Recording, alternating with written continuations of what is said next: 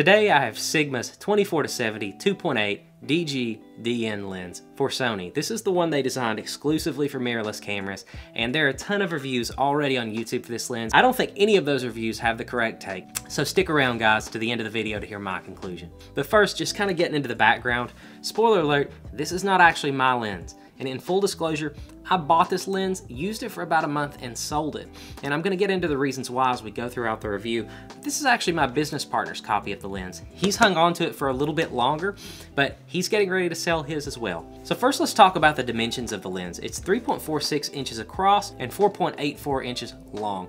That is when it's collapsed. It's an extendable lens design, so as you increase the focal length, the lens actually gets longer. And when it's at its maximum extension, it's actually 6.2 inches long. In terms of the weight, this lens is a big old dude. It's 1.84 pounds, so the better part of 2 pounds here. It's a very heavy lens. It feels very substantial in the hand, and there is a little bit of a rattle. Let's see if you can hear that. There's a little bit of a rattle when you shake the lens back and forth, so there is some movement inside. In terms of the other external features on the lens, there is a locking mechanism right here. This keeps the lens from extending if you don't want it to. There's also an AFL, which locks the autofocus in place. In addition to that, there's your typical AF/MF focusing switch there. Making our way to the front of the lens, it has a ginormous 82mm front element. It is a monster and requires expensive saucer plate size filters. The internal construction of the lens, it's 19 elements and 15 groups, and Sigma is also advertising 6 FLD elements and 2 SLD elements, whatever that means. All I know is that is 1,000,000 glass elements inside. When you're trying to bend the line and make it cover the 24mm focal length and the 70mm focal length in the same lens body, it takes a lot of glass. So it's understandable why there is so many. And luckily, Sigma has used pretty high quality glass. Those of you who've been in and around the industry know art lenses are usually very, very sharp, and this lens is no different for the most part, but we'll touch on that more in optical quality. Another thing to note about the lens construction is there is no built-in image stabilization. Unfortunately, I think we've seen the last of the 24-70mm lenses. I'm thinking of the Nikon VR and VR2 that had image stabilization. It just seems like the manufacturers aren't including it anymore. I assume it would increase the size and weight and expense of the lens even more. Couple that with the fact that all cameras these days have in-body image stabilization. I guess they don't feel the need to include it. I would personally like to see that make a comeback, but there is no image stabilization inside this camera lens. You're only gonna get what's inside the camera body. Another thing to note about the construction of this lens is it has an 11-bladed aperture in the diaphragm, and those are rounded blades, so you're not gonna get those really nice sun stars. I don't think that's necessarily a deal breaker. I love sun stars, like I've said before on this channel, primarily a landscape photographer, so I oftentimes look for that, but you're not gonna get those with the rounded aperture blades. And I think the trade-off there is that you do get smoother bokeh. So let's talk about this lens's ability to autofocus. I know for a lot of you guys who are buying this lens for video, this is of the utmost importance for you.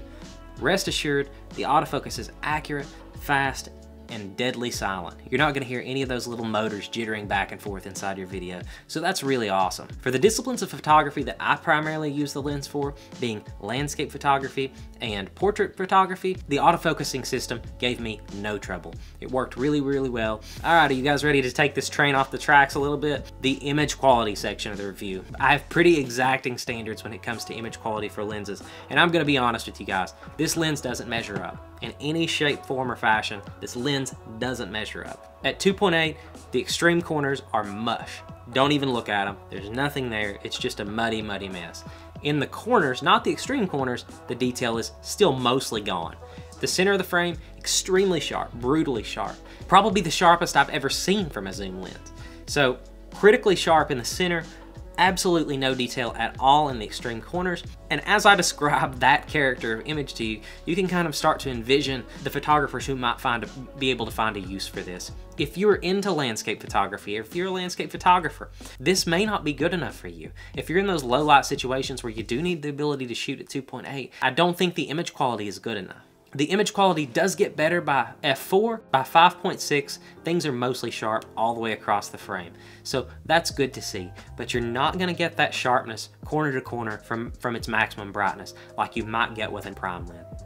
For landscape photography, I don't think this lens is good enough at its maximum aperture. For portraiture, you can probably get by with the 2.8. It's nice and sharp in the center of the frame, although it does fall off as you get towards the corners. But if you're positioning someone mostly in the center of the frame, everything's gonna be nice and sharp and perfectly usable.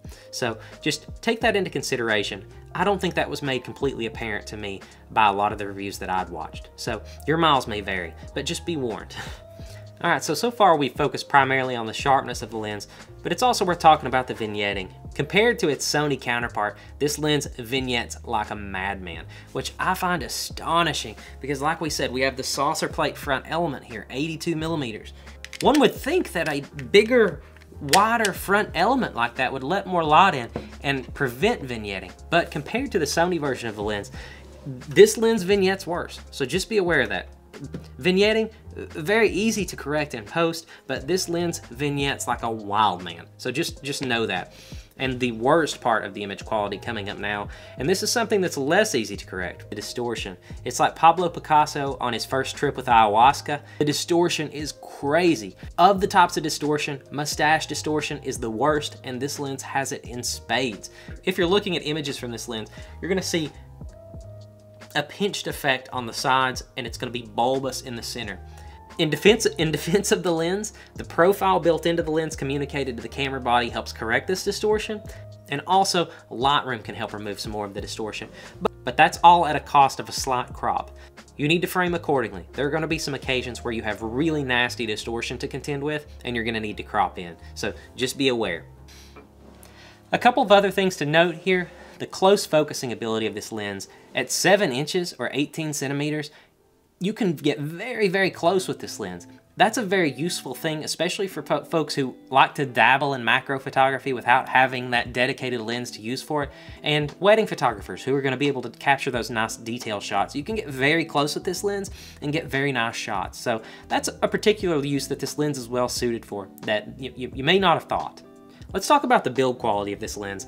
Having had many Sigma art lenses pass through my hands over the years, I'm very familiar with the build quality that typically ensues. The construction materials of these lenses are usually metal on the base, metal for the lens mounts obviously, and then a combination kind of alternating between polycarbonate and metal rings throughout the remainder of the lens. So this lens is no different. It's a very nice premium feeling lens. It feels like it's put together well, other than that little shaking sound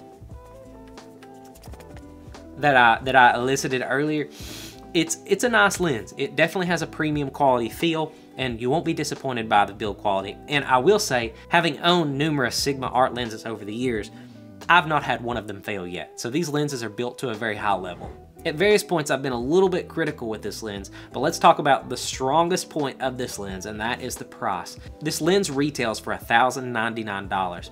That's pretty dang good. Just gonna be honest with you guys. That's a great price for this lens. With the Sony version of this lens coming in at $1,798, the Sigma version is a really, really attractive option if you're in the market for a 24-70 2.8 lens. Something else to note about the build quality is this lens does purport to have weather sealing. You can take off the mount, and you can see that there is a rubber gasket here. So it offers a level of weather sealing. I don't know how much though. And I honestly, I didn't really test it in the month that I owned it, so I can't speak to that. But purportedly, the lens does have some weather sealing. But as always with that kind of thing, be careful and do your research. So where does that leave us on the Sigma 24-70 2.8 lens? Well, I'm gonna be honest with you guys. You guys are always gonna get honesty from me on this channel. I owned this lens and I sold it. I just didn't like it. I didn't find the image quality to be good enough, although I don't think that was a problem with this particular lens specifically. I think that was more a criticism with 24-70 or maybe just zoom lenses in general. I didn't love the image quality that came out of the lens. I obviously have a preference for prime lenses. You can look at my shelf back here. Every single lens on that shelf, every single camera on that shelf is fitted with a prime lens. I'm not oftentimes satisfied by the quality that I get out of zoom lenses. And I'm very particular about that. We spend a lot of time obsessing and buying new cameras and drooling over the new specs, and then we put crappy quality glass in front of those camera bodies. We're in a competitive marketplace as photographers. A lot of times we're clawing back and forth with other photographers trying to create the most unique and striking images. And for my part, I want to be at the top end of that game. Specifically for portraits, headshots, disciplines of photography where believe it or not, the client does care about the amount of bokeh in the background. The client does care about the sharpness of the eyes. I'm not really comfortable accepting the compromises that this lens makes me accept. So I'm happy to carry around prime lenses. They allow me to differentiate myself from the competition at times and offer the highest levels of image quality. If you're the type of person who really only wants to carry one lens, kind of a do-it-all lens, this is an excellent choice. But if you're the type of person you're really obsessed and hung up on image quality, this probably isn't gonna get you there. So those are my thoughts on the lens. It's pretty good, but it's not good enough. I had it and sold it. So those are my thoughts on the lens. Obviously didn't feel that it was good enough. Let me know in the comments what your thoughts on the lens are and whether or not you liked it. If you liked this video, here are a couple of other videos, and before you go, if you wouldn't mind subscribing to my channel. Thanks guys.